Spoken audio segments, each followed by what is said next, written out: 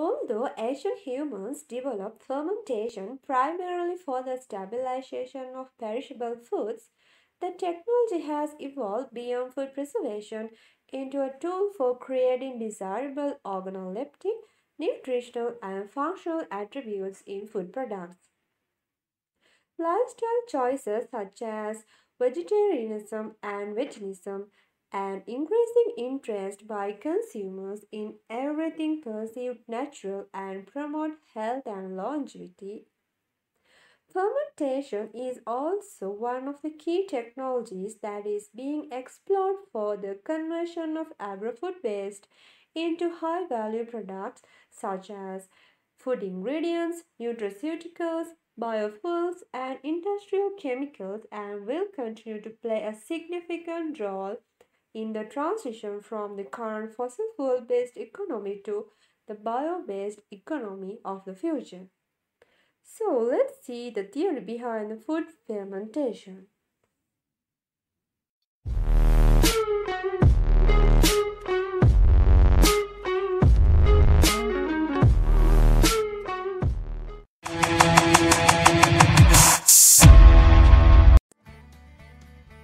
Hello everyone, welcome to our YouTube channel Escolenta Science. If you are new to here and want to learn about the food processing technology, please hit the subscribe followed by the bell. Today we are going to talk about food fermentation. Food fermentation can be defined as a controlled microbial growth and enzymatic conversion of major and minor food components. The diversity of microorganisms that can ferment food products is very important, and usually the fermentation of one specific product results from the presence of several types of microbes. Food fermentation can be generally classified by acidic fermentation on one hand and alcoholic fermentation on the other hand. The main phylum of bacteria involved in acidic fermentation is Firmicutes, which contains the lactic acid bacteria. Lactic acid bacteria with lactobacillus, leuconostoc, lactococcus, and streptococcus being the most common starter cultures. Fermentation of dairy, cereal, vegetables, and meat involves lactic acid bacteria with or without the intervention of other bacteria or yeast. Lactic acid bacteria is classified as homo or heterofermentative, depending on their metabolic abilities.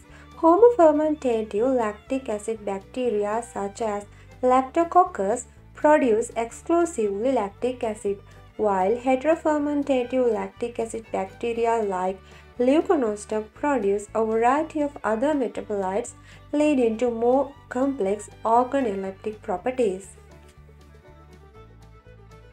Another phylum of bacteria playing a role of acidic fermentation is Proteobacteria, with Acetobacter, Glucanobacter, and Gluconacetobacter genera.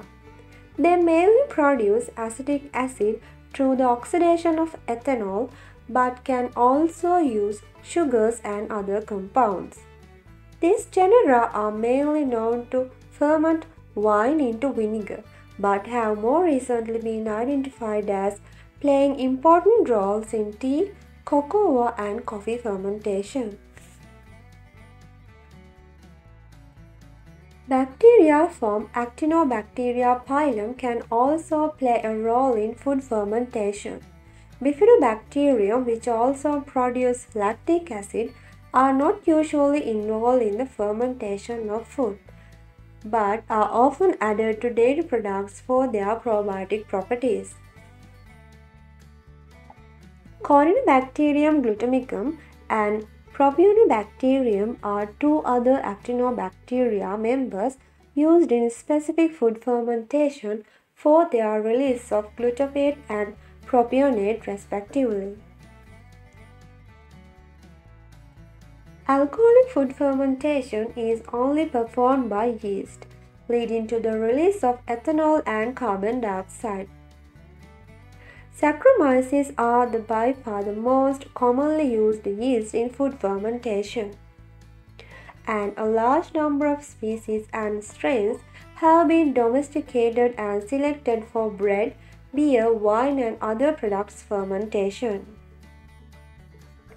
Saccharomyces convert simple sugars and some polysaccharides to ethanol and carbon dioxide in widely different proportions depending on the strain selected for the specific purposes.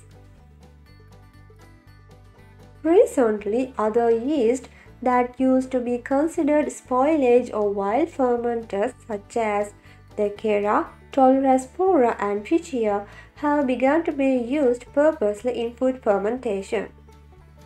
The fermentation process involves the oxidation of carbohydrates to generate a range of products, which are principally organic acids, alcohol, and carbon dioxide.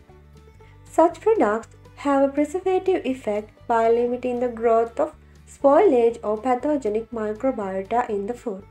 This includes many organic acids such as lactic and acetic acid produced such as end products, which provide an acidic environment unfavorable for growth of many pathogenic and spoilage microorganisms.